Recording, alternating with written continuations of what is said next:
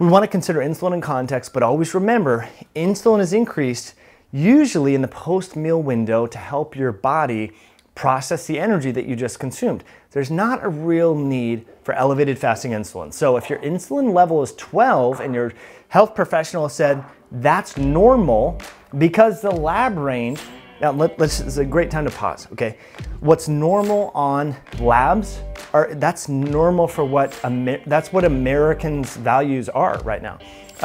Okay, so what's normal is not ideal or optimal, okay? Because most Americans, 70+% of Americans are overweight or diabetic.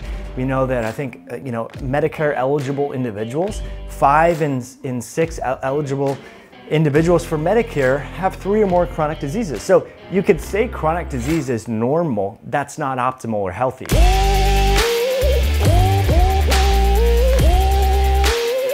So we're hearing a lot about metabolic health, from metabolic flexibility, insulin resistance, metabolic inflexibility, glycemic variability. There's a lot of terms, and what I would like to do in today's video is share with you a more simplified version, a way to think through this, and we're going to use a triangle for a triad to think about your liver, your muscle tissue, and your systemic glucose uptake and utilization. So what I would like to do is share with you a cheat sheet and a way to think through this, and also a video series you can link below, and hopefully you can download that and check that out and follow that along as we're going through this video. So we're going to talk about your liver and your lipids, and then your systemic ability to uptake and utilize glucose. So let's first talk about the liver, because the liver is actually one of the first and key organs that insulin affects. So when you eat a meal, whether you're eating a low-carb meal or a high-carb meal, high-protein meal, high-fat meal, your liver is really active, and that's about, it really crosstalks with insulin, and it's a key way to ascertain and get a good insight into your body's metabolic health and why that's so important.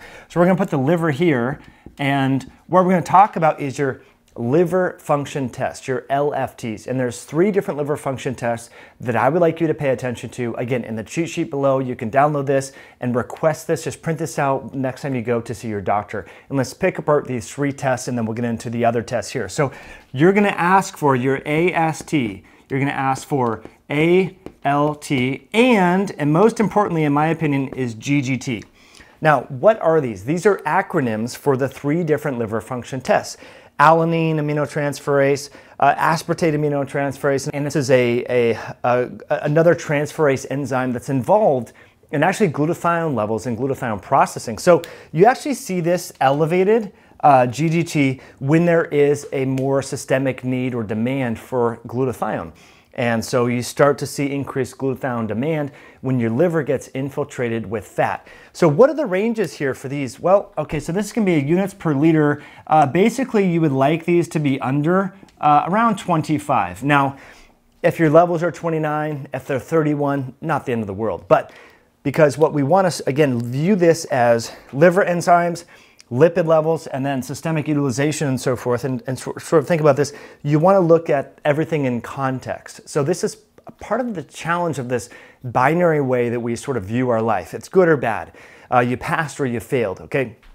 We want to view things in context, and this is how we can get a better assessment of your metabolic health. So the first thing we're going to do is look at the liver. The second thing we're going to do when you do your lab work, okay, is you're going to look at your lipids. Now, we can talk about cholesterol and all that, but we're going to focus here on your trigs, triglycerides, okay? We'll just put trigs there, okay? We can also add on, it's on the cheat sheet, ApoB. Now, you could also add on LDL cholesterol and HDL cholesterol, but what tends to happen is if our muscle tissue and our systemic intake of glucose and we become more insulin resistant, what tends to happen first is we're going to get conversion of glucose. So it's going to be, I'm just going to put glucose here, glucose into fat, okay? And so what that's going to do, your liver is going to start to build up fat, and then these liver enzymes are going to start to rise. And then what that's going to do is going to cause your triglycerides to increase. So what you're going to see here is when people's triglycerides, they start to increase around, 80 plus, they're going to go up to, I've seen them as high as 600 triglycerides. So these things start to really increase. Now, you might wonder, well, where are these triglycerides coming from? They're coming from your liver. So you start to see this pattern or this cluster, which gives us, if we think about this from a 50,000 foot view of metabolic health, you're starting to eat more glucose or eat too much energy. That glucose is being converted by way of de novo lipogenesis from elevated insulin into fat. That fat's being stored in your liver. You're getting non-alcoholic steatohepatitis, and then eventually gets to NAFLD. And then guess what? Your liver starts to make more of that fat. Triglycerides increase. And then what happens is your fat cells, which are here, your fat cells start to become enlarged, and they can't, store all these lipids. So then you start to get, it's just a big metabolic mess, okay? So what you're gonna do when you go to your doctor, get your liver function tests, you're gonna look at your triglycerides, you can add on ApoB, you can do an advanced lipoprotein particle test that will look at your small dense particles to the large fluffy particles and actually do a direct assessment of your LDL and HDL, because as we talked about before, when you go to Quest or LabCorp and you ask for your lipids, whether you get LDL cholesterol or HDL cholesterol, they're not a direct measurement. It's a Fried-Wald equation. Sorry, but most doctors don't even know that. They think that when you get your blood lipids back, it was a direct assessment. It's an estimate. It's a total estimate. So you want to actually look at ApoB, or you can do ApoA1, which is looking at more of the HDL particles. All the atherogenic, the LDL, VLDL, and LDL have ApoB. So if you have a lot of ApoB, you have a lot of de novo lipogenesis going on, okay? All that is explained in the cheat sheet. Now, let's not forget, looking at systemic utilization and glucose, because about 70% of glucose and much of the post-meal insulin, where is that latching onto? Your muscles, okay? So if you have weak muscles, insulin-resistant muscles, if you have inactive muscles, guess what's gonna happen? Your blood glucose is gonna increase, you're gonna have higher levels of insulin, and you're gonna have higher levels of hemoglobin A1C. So that's where we're going here. We're talking about glucose, you have here, then you have your hemoglobin, HbA1c, and then you have LDH, okay, and you have insulin, okay? So insulin. All right. So I know my handwriting sucks. Sorry for that, but just bear with me here. So now we're starting to get a picture here, because I get clients all the time. I get comments, I get direct messages. Hey, Mike, my hemoglobin A1C is elevated. What does that mean? Am I insulin resistant? Am I on the path of poor metabolic health? It's like, well, with one biomarker, now that you know this, it makes sense. You're like, oh, well, duh, if you only have hemoglobin A1C, what does that mean for your liver? What does that mean for your lipids and cardiovascular risk and fat tissue threshold? You don't really know. So this is why we need to look at things in a network, in an interconnected network that's cross-talking and interacting here. So this is why we have to do comprehensive labs. We can't just look at, oh, let's test your glucose, Sally. Let's look at your insulin, that's it. No, we need to look at all of these in context and consider this, okay? So a one-off high hemoglobin A1C without elevations in liver enzymes or triglycerides, I'm not too concerned about that. But if hemoglobin A1C is elevated over 5.5 or 6 range, LDH is starting to increase, lactate dehydrogenase, so that just indicates that your body's increasing its glucose utilization and metabolism by way of glycolysis, so this starts to increase. So this is an important, and I will say, very often neglected biomarker, okay? I would say the two most important biomarkers on here that are often neglected, GGT, LDH. Most doctors never run these. So please add them to your lipids or your blood work, as well as insulin. So we want to look at this now. I do want to thank Nasha Winters for helping us better understand this. She has a great book about the metabolic approach to cancer, I believe is the book. Now let's talk about insulin, and then we'll talk about putting the pieces of the puzzle together. And by the way, friends, I haven't introduced myself. I'm Mike Mutzel. Thank you for being here. If you enjoyed this content, hit that like button, subscribe to the channel so you get activated and notified when we do more videos like this, and be sure to download the cheat sheet below so you can optimize your health. Okay, looking at insulin, I think it's good to look at this fasting first. I think the first time you do labs, if you haven't done labs in the last several years, just go fasted, get a nice baseline, save it in a file on your computer. The next time you do labs, you can do a post-meal or a postprandial lab test, which would mean you would have your standardized meal, whatever meal you normally eat. For me, I love a little red meat, little olives, little kimchi, maybe some mushrooms, something like that. And I want to see, what your body is doing. How do your triglycerides increase in the post-meal state? You know, you might test your labs in between 90 minutes and 120 minutes after your meal. What are your triglycerides doing? What's your insulin doing? What's your LDH doing? What are your liver enzymes doing? They probably won't change much, but they might. What is your glucose doing in that post-meal window? So again, this is where if your doctor said, oh my God, your hemoglobin A1C is elevated, you need to get on X, Z, or Y drug right now. You're like, okay, maybe, but if that's fasted, let's also, you know, doc, hey doc, are you willing to work with me if I do 90 days of lifestyle change, if I exercise, if I compress my feeding window, if I go to bed and get off the computer, you know, in the evening time, if I start eating more real unprocessed food, if I manage my stress, you know, give me some time before we consider treatments. There's nothing wrong with drugs per se, but again, we want to look at all of this together. So I know I went through this a little bit fast, but I think it's way easier to understand your health if you look at things from this 50,000-foot view and understand the interrelationships and how things work.